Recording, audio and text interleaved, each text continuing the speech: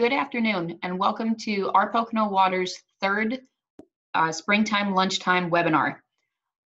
This webinar today is titled What is and What is Not, a case study on PA stream designation petitions, and also how to write them.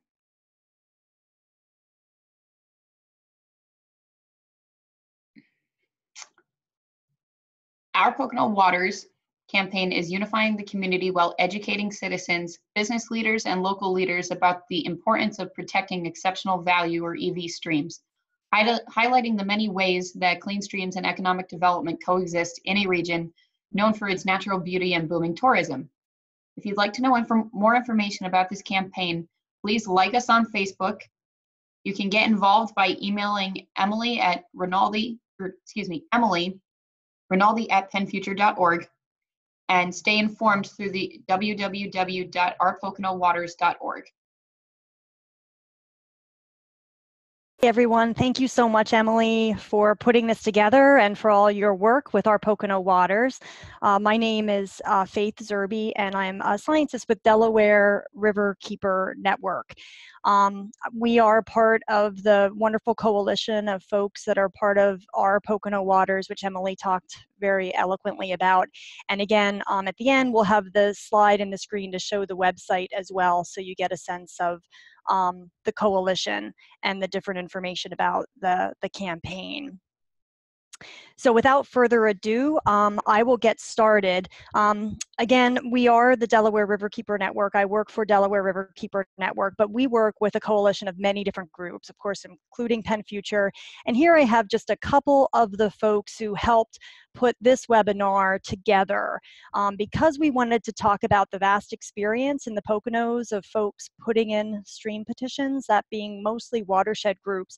I'm highlighting some of them here, and of course, there are many more, but certainly people who've been working on this for many, many years do need recognition. And again, there's a lot of great templates out here. So if you're thinking about possibly pursuing a stream petition, know that there are many of us who could help you out with it and many different models so that you're not alone to help protect your stream and restore your stream and get those special designations.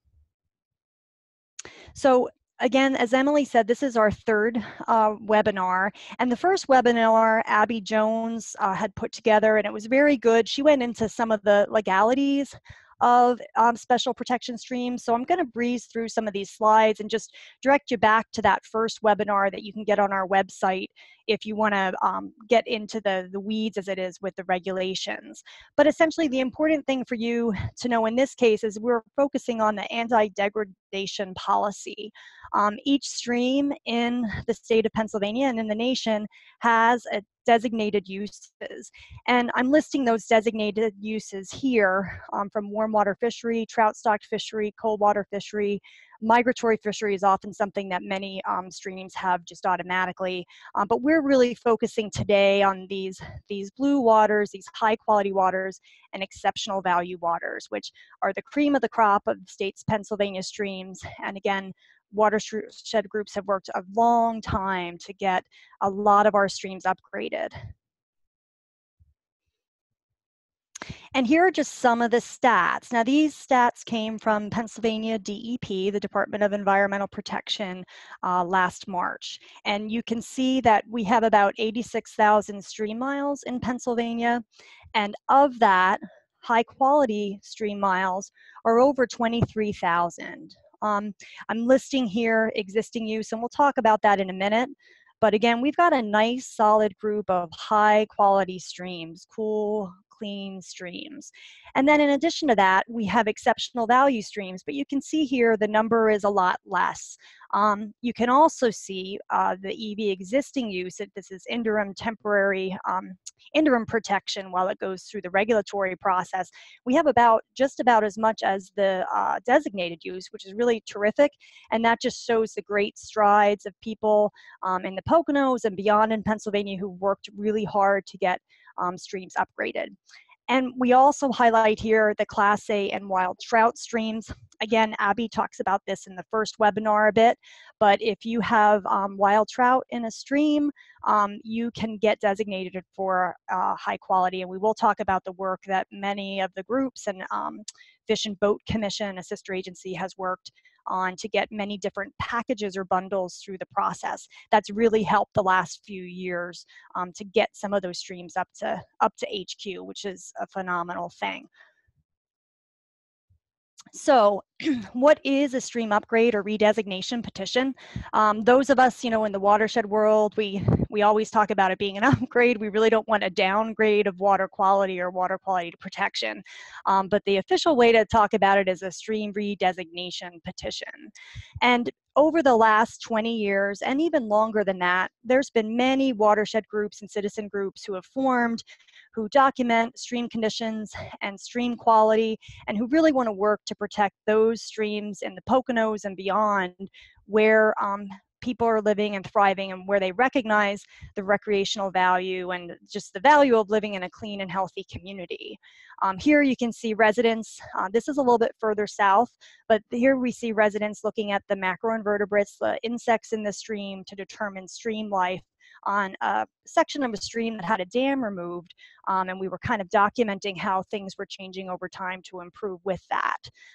So again, it's been a long road, and there's been this long tradition in Pennsylvania where the state actually has a petition process. So as a watershed group, you can petition for a stream upgrade, but you could do that as an individual as well. And over the years, when looking at past petitions, sometimes you'll see one person named as a petitioner. And we'll talk about the pros and cons of that as we go through the process. But it is terrific that in Pennsylvania we have this petition process that anyone is able to do to get a better designation or protection for their local tributaries. So just some resources, because again, we're all eating lunch and you guys are all just kind of having a little bit of break probably from your work day, but a couple resources just to take note so that you can go and look at these incredible resources that give a lot of step-by-step information. And the first is Penn Future's Stream Redesignation Handbook. The last module of that was from 2009. It was updated from an earlier version, and Penn Future is working on an update of that in the next coming months too, but it's a really great step-by-step guide to take you through what you need to do to put in and submit a petition. And we're glossing over that a little bit today, but this is kind of the guide to use if you're going to sit down and actually start writing it with your watershed friends. Another resource we wanted to point out is something about anti-deg related to protecting Pennsylvania's cleanest streams. This was from 2011, but it talks about anti-degradation policies and programs and recommendations for improvement. Again, EV and HQ get us some protections, but we always want to work to get them stronger. But that gives you a little bit of basis and emphasis too that it could be a good resource to check out. Finally, the third resource we wanted to highlight is the Effects of Special Protection Designation. We call this the Blue Book, and this was done by a coalition of many different partners, all of which are on the phone and more, through the Pennsylvania Campaign for Clean Water. And this too gives you great step-by-step information. It can really help you if there are concerns about what an upgrade means, and we are going to kind of go through a little bit of that here today too, just to whet your appetite on what an HQ or EV stream means and what it doesn't mean. This was from 2007. These are all available online, and I believe they're all on our Pocono Waters website. So why spend the time doing an upgrade? Well, it provides increased tools to protect those streams and the clean tributaries and all of the good stewardship of folks in the Poconos who've worked for many, many generations to keep clean. If you didn't get to see our second webinar, which is about recreation in the Poconos, it gives you a really great history about all of the amazing trout streams that we have and still have, and all the historic recreation that was available in the Poconos and that we still have, but things have slightly changed too and been modified. But Don Baylor does a really great overview on that. So again, we hope you can check out webinar 2 when you have a chance. So The effects of going through the stream process are definitely well worth it, but it is a lengthy process. Now, what a stream petition is not, and we say this simply because it's sometimes what we hear is folks, particularly sometimes municipalities, will say, wow, we're really concerned that, you know, if we get an exceptional value designation for this tributary, we're not going to be able to do any kind of development. Everything is going to stop and halt. And that's just simply not true, and it's not accurate. One case study of that, of course, would be Valley Creek, which is further downriver in the Delaware watershed in Chester County. Pete Goodman and the Valley Forge Trout Unlimited worked for decades in the early 90s to redesignate Valley Creek to exceptional value. But for anybody who comes downriver to Chester County, you can see that Valley Creek has continued to develop, and there's a lot of you know, land subdivisions, highways, and everything else that have been developed since the time of EV designation. But again, the whole point is that we are, through HQ and EV, requiring those developers, when they come a knockin', to essentially just uphold innovative standards and stormwater practices that make sense and that are just smart approaches that will keep our community's water in mind. It does not mean that they can't develop, they just are developing more smartly. So that's a critical thing, and that critical piece to get out of that. If you talk to people or you become part of the OPW campaign, it's a key thing to just remind people about. So the benefits are huge. I won't read through all of these, but again, there's been a lot of studies on recreation, and we've talked about that in our other webinar. Cleaner drinking water is, of course, important. If we have stronger standards, the water filtration is not going to be as needed as it would be if it was dirty rules. We have healthier diversity, and that forms the base of the food chain. Lots of fish, so everybody who wants to go out and fish, you can't have fish if you don't have good clean water bugs. Things with climate change are another issue, right? So as we're dealing with more flooding because of the way the extreme weather patterns are, having, for example, riparian buffers that can be part of HQ and EV to protect those streamside properties keeps people out of harm's way, also protects the river from flooding, and actually cleans water too. So there are many reasons to pursue a high quality or exceptional value stream if you think your stream may be in the running for it. Now, I mentioned that blue book, and again, there's a really great table in the back of that, and there's also a lot of breakdowns of it.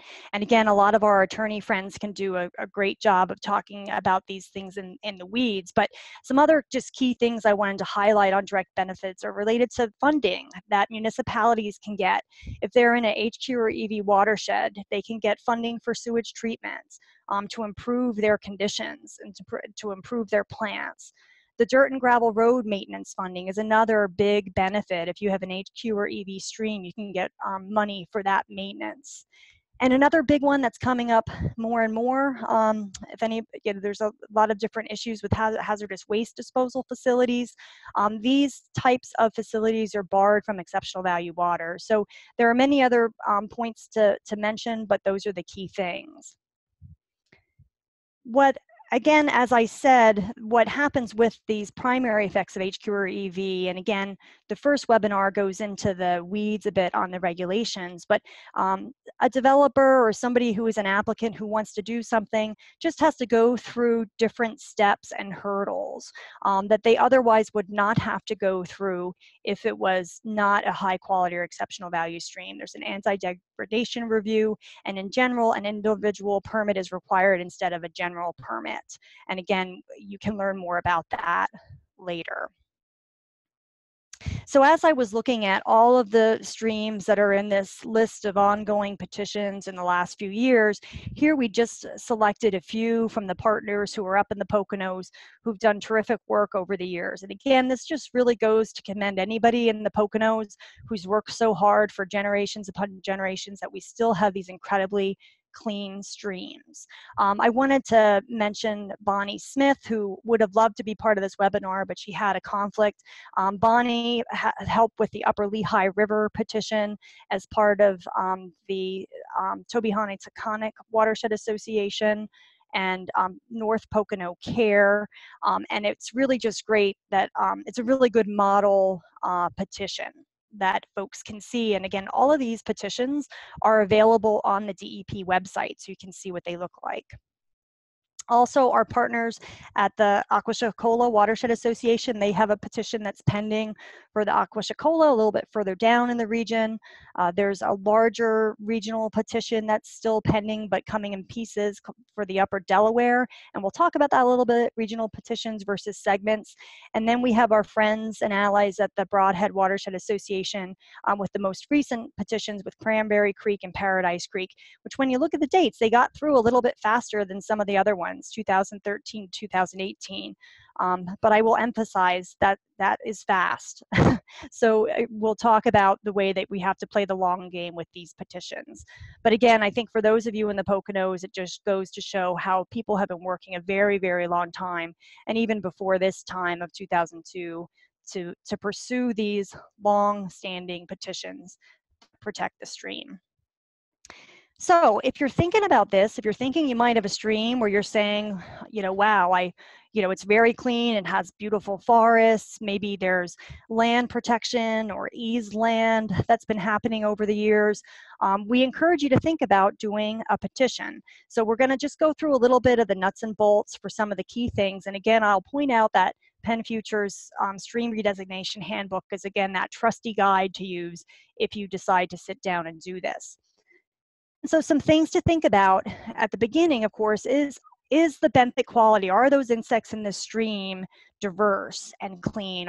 Do you have a lot of stoneflies and mayflies and caddisflies living in the stream? Are things looking pretty good quality? And again, we have a lot of wonderful watershed groups who either commission studies where they have experts go out to petition, or I'm sorry, not to petition, to survey, or we also have folks who use volunteer monitors to kind of get a little bit of a sense of what's happening, to know if it makes sense to spend some more money on sampling or not.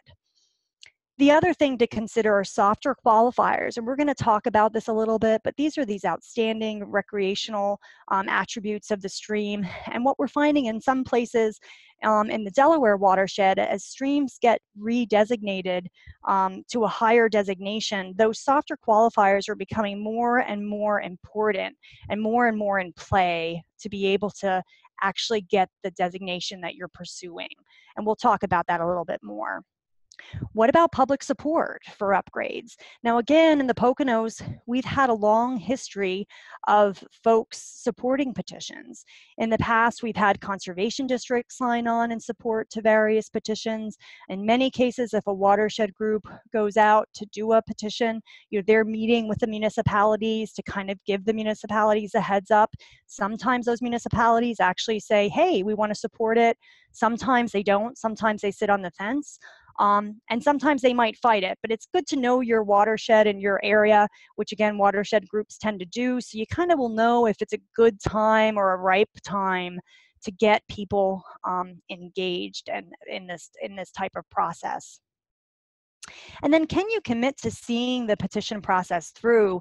Those of us who've been doing this for many years, we say we're going to, grow old till the petitions are completed in some instances, because it is a multi-year type of adventure. This is one of the reasons why it's great to have many different partners involved, because people may come and go in different positions. So you want to kind of make sure that you have somebody thinking about it for the long term, and have enough people that are kind of paying attention so that when things are active, it's important. As Bonnie Smith says, she says, you submit the petition, but your work is not at all done at that point. It's a big part of the petition process, but you want to be there for the long haul. And then the last thing just really is, don't be afraid to get started. Sometimes we've had incredible watershed groups. I know a few right now that have been working on a petition on and off for over a year, right? They pick it up, they start putting information together, then they drop it. So I would just encourage you to get a petition in. There's an administrative complete thing, and you can always put supplements in after the fact. It's not like once you put a petition in, you can't add anything to it. So sometimes if you tend to be the kind of person who wants to have everything be perfect, you can give yourself a little bit of a break, or your group a little bit of a break, just to get that in, get something together, and get the ball rolling for the regulatory process, which is a long one. And again, Abby talked about that in the first webinar. So some of the things that you're going to be having to do if you decide to do this petition is you'll have to delineate the watershed or the stream segment you want to redesignate. You're going to want to check various tables. And again, we've talked about this in past webinars, but not to get too far in the weeds, but you want to possibly go to this website, the DEP website, and check out the different tables that show different iterations of stream redesignations. The last thing you want to do is put in a petition for a stream that, say, might be already in the running for an exceptional value or high quality designation. And in that case, you'd be going to the existing use table. And again, I won't get too far in the weeds. The key thing is just remember, do a little bit of homework and look at the DEP website, and also just let us know if you have any questions, because we navigate this all the time. So we're very happy to help to make sure that you're pursuing something that makes sense at that time. The other thing you'll have to get together is a list of the point source discharges that are in the watershed. Now, DEP also has the ability to help you with that. And I believe now with a lot of the different types of interactive mapping online, there are also some other great tools that you can use to get that information. But don't be afraid to ask, your contacts at the state to help you get that information as well. And again, depending on where you are in the watershed, this happens to be just a screenshot from an Upper Perkiomen petition, which is further downstream. There were a lot of discharges.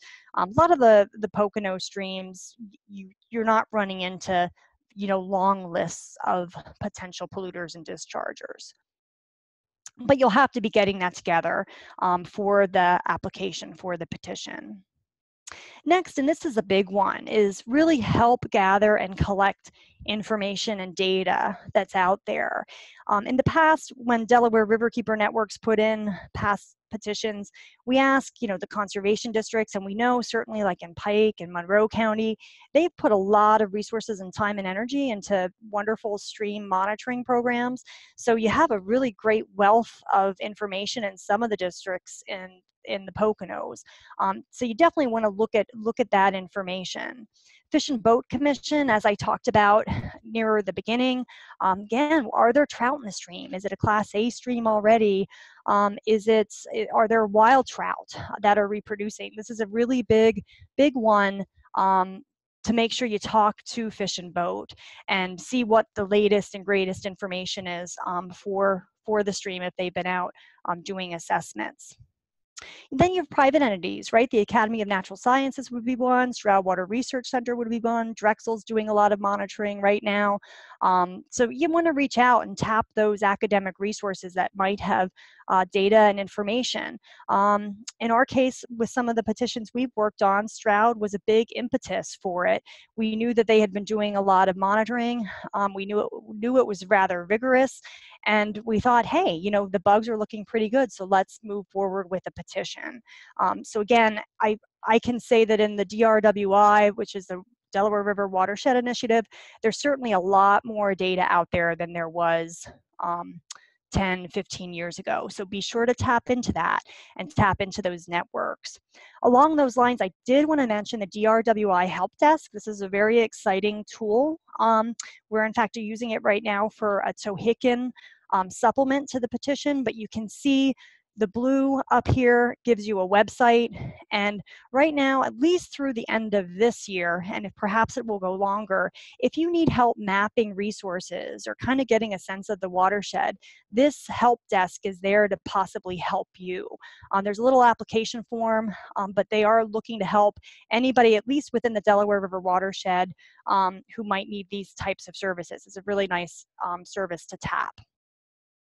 And then, of course, all of your local planning, conservation plans and comprehensive stormwater plans and anything on eased lands is also really important. If you're in an area like the Poconos where you have wonderful conservation trusts that are preserving lands, using public dollars and private dollars and leveraging all of that, that's a really critical piece for the petition and something you want to highlight. It really shows that the community cares about those watersheds and preserving the land that will only make the water quality better.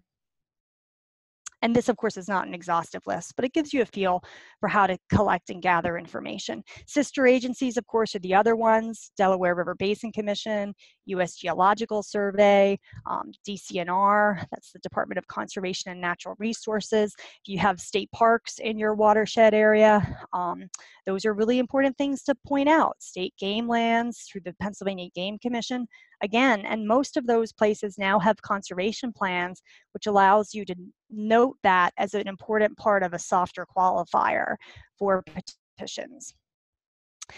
Now, we're not going to get too in the weeds here, but again, I was talking earlier about, hey, do you have really good insects? Are there really good bugs? This is the key way that the state agency currently looks at a stream to determine if it's clean enough to get an HQ or an EV designation. And they go out and they sample, and then they sample a reference stream that has a high score to begin with. And if you want to have a high quality stream, you need about an 83%. If you want to have an exceptional value, the candidate stream, the stream that you're trying to petition, needs to have a 92% of the reference stream score. These are pretty high parameters, but you guys are lucky in the Poconos because a lot of your streams actually meet these designations. And then, as I said before, this Fish and Boat Commission qualifier of Class A wild trout is really, really critical. And you can see many, many bundles of streams over the past 2 years go through the process to at least ratchet the stream up to high quality. Once you have high quality, you're able to then possibly look at other qualifiers for exceptional value. Now, if you didn't have the insects, the other thing you could look at is the water chemistry qualifier. And we know a lot of volunteer monitors, do some of these readings. A lot of them don't do dissolved lead or dissolved arsenic, for example, but some of them, like the oxygen and the temperature, they're often key things that volunteer watershed groups do. The key thing here is we have one group that I know of over the years, and we must mention them. There's the Tinicum Conservancy in Bucks County, who pursued the water chemistry qualifier to an amazing degree, to be honest. The insects weren't getting the scores that they needed, so they spent a lot of time and money and energy looking at these qualifiers, and they met the qualifiers about 98% of the time, but DEP requires a 99% of the time limit. It's a very, very high bar to reach. So I'd encourage you to think about this before you go down that road. And again, that's just something, as you talk to us, or as you talk to people in our Pocono Waters network, you can get a sense if this would be something you could actually achieve or accomplish to figure out if it makes sense for your stream. So as I was saying, if you have the insects and the water chemistry, that's a shoo-in. But those other softer qualifiers in blue are the ones that we've really been pushing the last couple years. And so I'm not going to read through all of them, but essentially they are important indicators that are beyond the bugs and beyond the water chemistry. And this is where we say just put in everything with the kitchen sink. List everything that makes your stream special and makes your area special. And sometimes this can be seen in the region as well, which is one reason sometimes to do a regional petition instead of doing maybe a very small stream segment. If you feel like your small stream segment might not have like the right insects or the right bugs, you may just want to look at your petition more regionally within reason to kind of show other different outstanding qualities. This is a big one right here: outstanding national, state, regional, or local resource water. When you think about this, some of these have a little bit of wiggle room in them, but when you look in what DEP has been accepting, you want to kind of look at successful petitions to see how DEP is interpreting this information, so that you do the best job you can at putting in that petition or supplements. We talked about wilderness trout streams before, exceptional recreational significance, right? Think about all those areas in the upper Delaware, for example, that are really special for recreation with the water gap in those areas. So these are all things that you would be listing.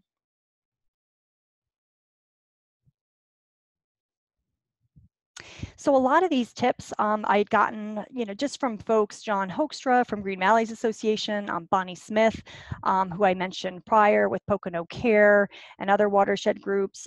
These are some of the tips that they had for successful upgrades because they've been there and they've had success. Again, we can't reiterate enough, don't be afraid to get started. Don't have analysis paralysis, which I know sometimes I have. Just get going with it, put in a good petition, and then add supplemental petitions over time. These supplements are really important because new information comes about. There might be new eased lands in your watershed or new MS4 plans for stormwater. Things have kind of ratcheted it up over the years, so you want to be engaging and sending that information across to DEP on a regular basis. You might think that DEP, it's on the onus of them to be looking up all of this information, but we found that's just really not the case, especially with short staffing. It's gotten much worse in staffing over the years. So it's important, and it would behoove you and your group to work together to get that information in so DEP is aware, and then it's part of the record as well. And again, we call those supplements to the original petition. And that's why never be afraid to get started, because you can always add information after the fact. The DEP biologists are happy to help you with that.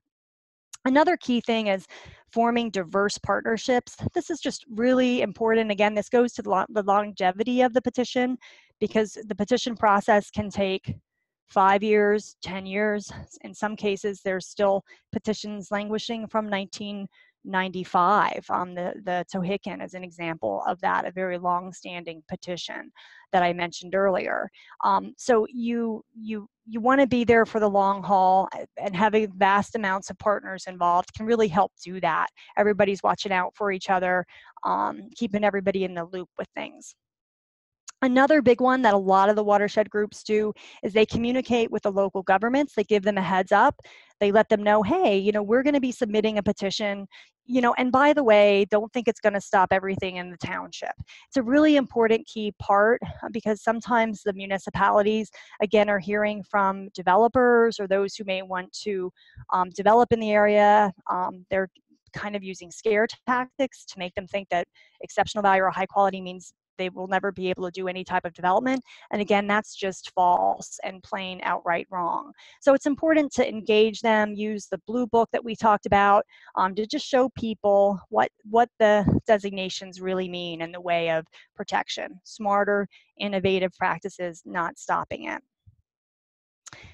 Grassroots support and political support is also key. So if you can get your local legislators, who often don't hear from us, to support a petition, in a way, supporting a petition it doesn't have to be an adversarial request. So in some cases, we found that the local legislators are happy to support clean water.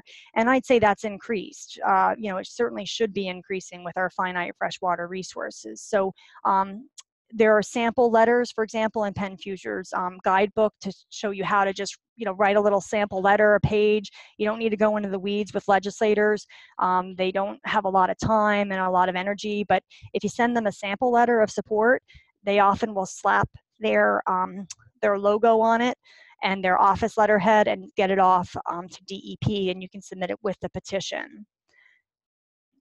Also, as I mentioned, most of the petitions, at least the ones from the last, I'd say 15 years, are available on the DEP website. So you can go on and you can see petitions, and you can also see the DEP draft reports that are in response to the petitions. The one that keeps getting highlighted, if you think you want to put a petition in, is Upper Lehigh petition. Again, this is one that North Pocono Care had put in, and it was one of the first ones that was using those softer qualifiers and really strategically looking at that beyond just the insects and the water chemistry to get special designation. And by far, Pocono Care was successful, and it's a model that I certainly used on other petitions, and I know many of us in our Pocono Waters have done the same. So it's a good one to access and look at. So in closing, we are here to help. I hope that I've given you a bit of an overview and a little bit of a taste. Your head might be spinning a little bit, but do know that we are here to help. Emily's information is here as well, and you can certainly get in touch with any of the allied groups with our Pocono Waters. So I'm going to hand it over to Emily now to close out, and thank you so much for your time.